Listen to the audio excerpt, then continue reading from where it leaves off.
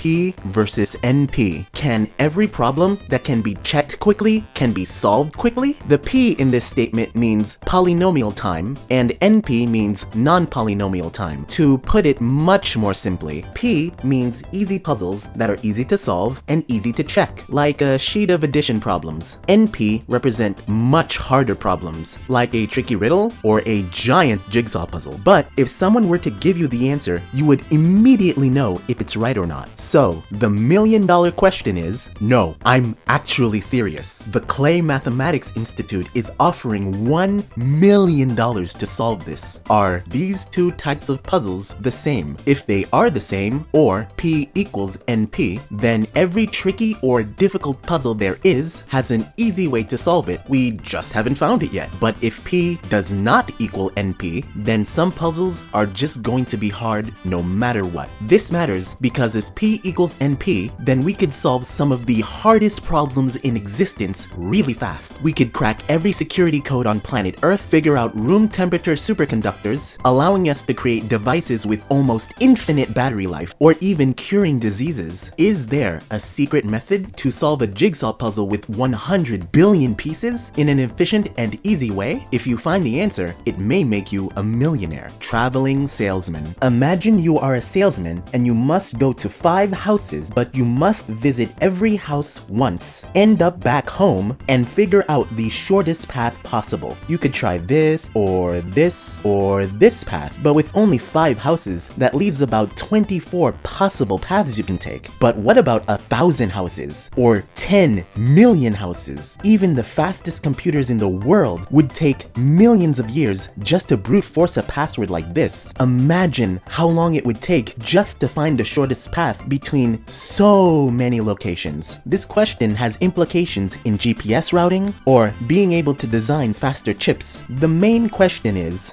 there a secret shortcut to always find the fastest possible route, or is it just a problem that is impossible to solve quickly? The natural language understanding problem. Can a computer really understand a language? Imagine you're talking to a robot and you say, I went to the bank today. The robot thinks, do you mean money bank or river bank? Or think about when you're talking to ChatGPT or Claude. Which, by the way, I see the comments. Some of you guys think I'm AI. I'm not, okay?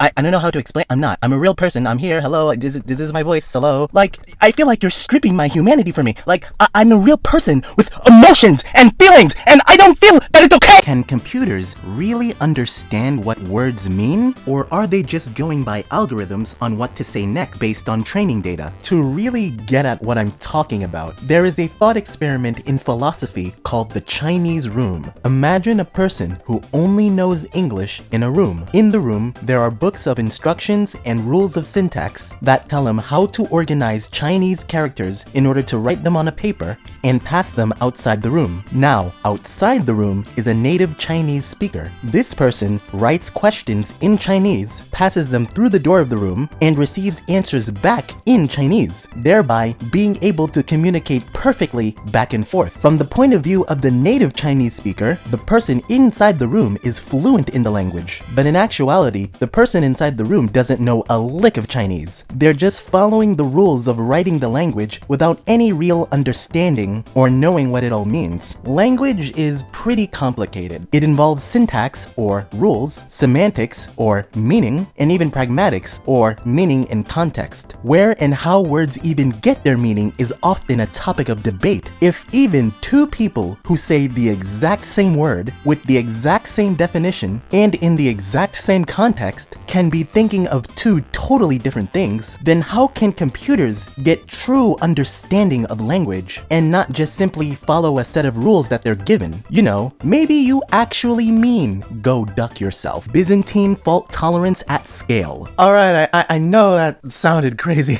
I'll explain it as simply as I can. This is a problem about reaching consensus among computers. Imagine a castle with 100 guards, the castle being the network and the guards being the computers. In order for any action to be done, they all have to agree on important decisions. When to open the gates, or allow bank transactions, or when to sound the alarm, meaning block a hacker. However, there is an issue. There may be an imposter among us. Computers can give faulty directions, be compromised by another computer, computer, or just be offline, meaning it ignores commands. Reaching smooth consensus with 10 computers might be simple, but what about consensus with millions of computers? This would create a really complicated game of telephone, and sussing out the imposter might slow down a system to be unusable. So the question is, how do you create a network that can reach consensus that doesn't get compromised and works fast at scale? The biggest domains of this question are in blockchain technology and air traffic control, the efficient genome assembly problem. Although it may seem like it has nothing to do with computer science, this falls into the category of computational biology and bioinformatics. But first, I have to explain what a genome is. Imagine your body's instruction manual is written in tiny DNA building blocks, and they're marked with the letters A, T, C, and G. Your genome is 3 billion letters long. That's like having a Lego tower taller than Mount Everest. The problem is scientists can read DNA, but only in tiny 100-letter snippets. But imagine if you had a jigsaw puzzle and you had to put it together as fast as possible with not a single mistake. Oh, and it's a puzzle with 30 million pieces. Also adding to the fact that sometimes DNA sequences repeat, figuring out how to put it all together can take years to do. To really grasp how hard of a problem it is for computers, imagine if you were given the Bible ripped into billions of pieces and you were tasked to put it back together again, except there would be no page numbers to guide you. You had no prior knowledge of what the Bible was and you couldn't look it up, and every hour you took would lose you $100 from your bank account. If this issue were solved, computers would be able to fix DNA mistakes caused by diseases like cancer, or even bring back extinct animals and make custom organisms like microbes that can clean pollution. So, can you solve the genome assembly problem? If you can, you'll get a Nobel Prize. AI alignment problem. You have your AI buddy. It can solve hard math problems, help you with your homework, teach you how to code. But what if you ask the AI, I want you to make everyone happy? Uh-oh, we might have a problem here. How would the AI go about doing this? Does it give everyone their favorite piece of candy, tickle everyone, and forcing them to laugh? Or something even more extreme, like taking over the world, strapping everyone down, sedating them, and pumping their brain full of a drug that provides euphoric experiences forever? You see, the thing is, computers are known for being too literal. Anyone with coding experience would know this. So they may have issues dealing with complex topics such as what it means to be happy. Scientists want to make sure that AI aligns with human values. This means it does what we want and not just what we say. That it doesn't turn the entire world into paperclips. Yes, this is an actual real concern, and that it's able to ask for help if confused, and not just make dangerous guesses. So the challenge is, how do we build an AI that doesn't act like a tricky genie and be able to deal with ethics questions such as, should you always follow traffic laws even if it means running over a squirrel? Okay, I probably should go into more detail about the AI paperclip thing because it's actually a lot more interesting than you think. Suppose we have a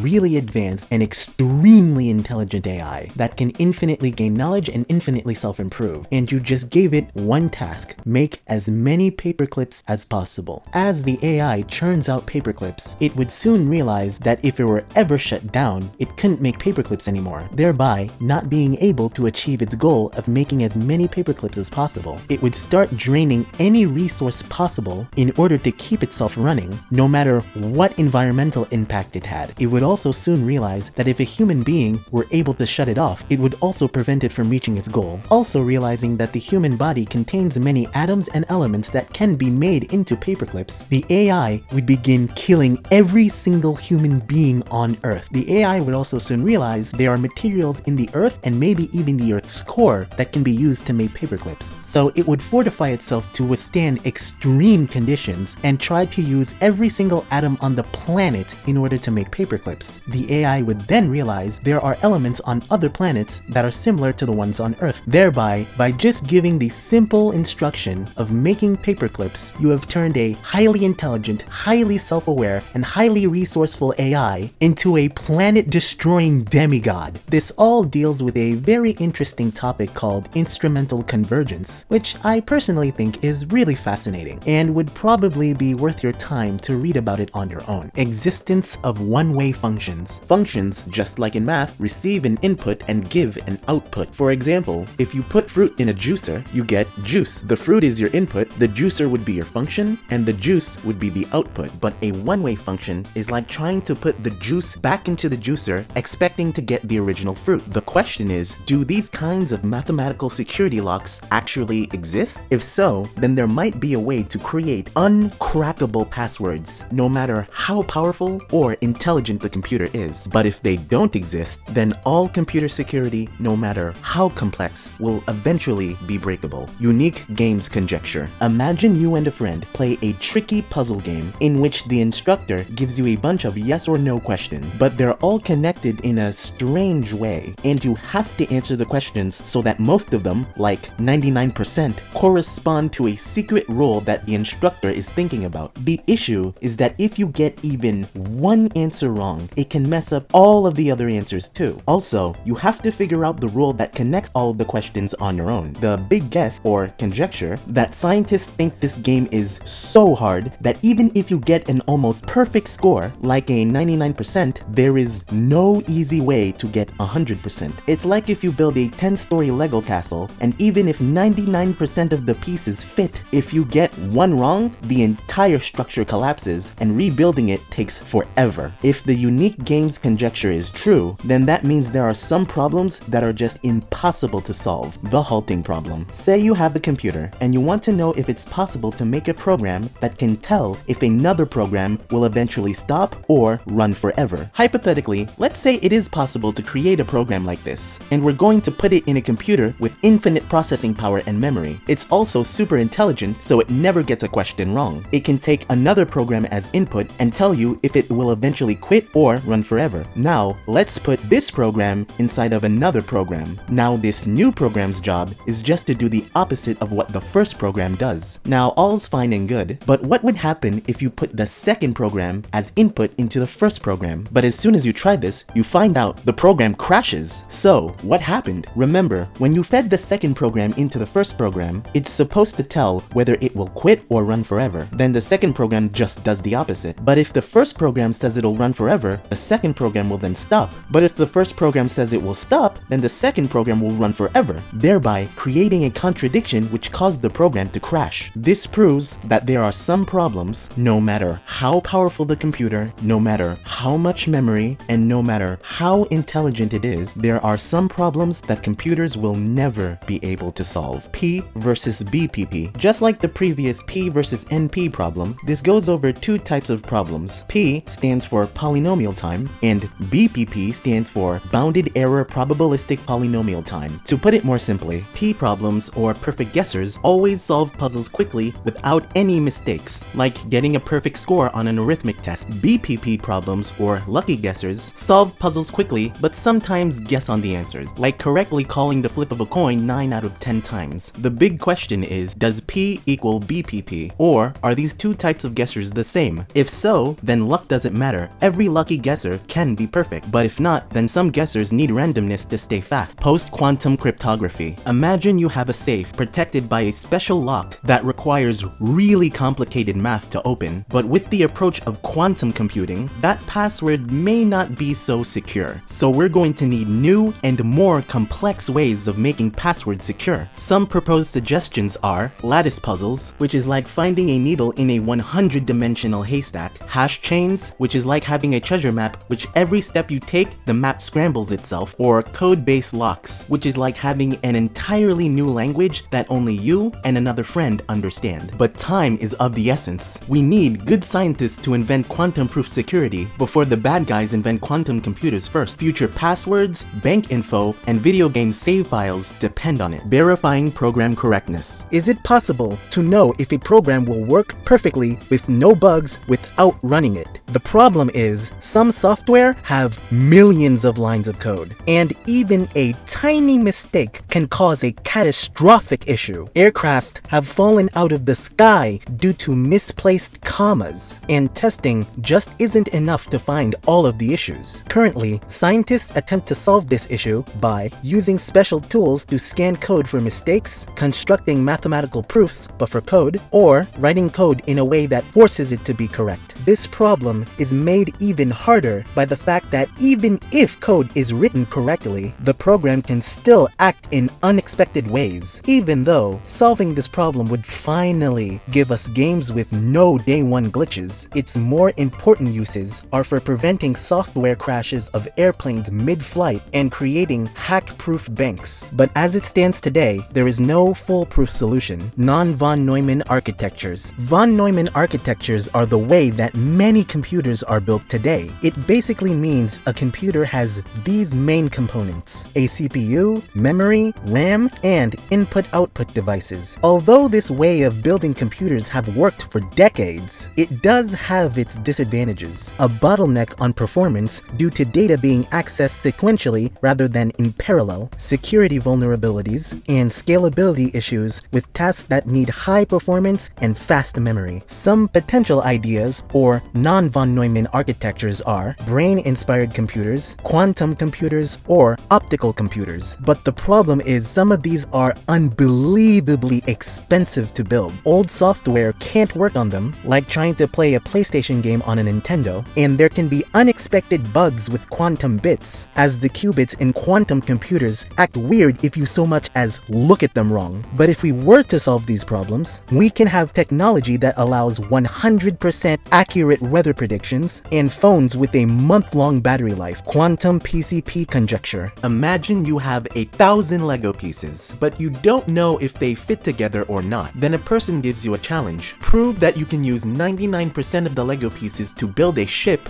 or lose $5,000. But checking every piece individually would take forever. But what if you can spot check 3 random pieces to get the whole answer? This is the classic PCP theorem. But what if you made it quantum? You have the same problem as before, but now you have Lego pieces that can be 2 pegs long and 3 pegs long at the same time. Can you still solve the puzzle by only looking at a few pieces? Or is it impossible? If it is possible, then quantum computers could solve extremely difficult questions and do things like inventing new medicines and curing diseases. But if it's not possible, then that means that quantum problems might be too hard for even quantum computers to solve. Strong AI or AGI. AI is currently good at creating pictures, great at answering questions, getting better at creating videos, phenomenal at chess, and at coding. But what about a super AI? An AI that can think creatively, learn anything, and even understand emotion. Our current AI is like a really smart librarian or a really fast jigsaw puzzle solver. But AGI theoretically would have a true understanding of things like love, sadness, and empathy. But is that even possible? The brain is a very complicated organ that we are still figuring out to this day. Could a computer really understand sensory experiences, emotions, implicature in language and communication, and be able to learn without always being given declarative rules? Now, this may seem complicated, but these are things that the average 5-year-old can do. Be sure to share this video, and thanks for watching.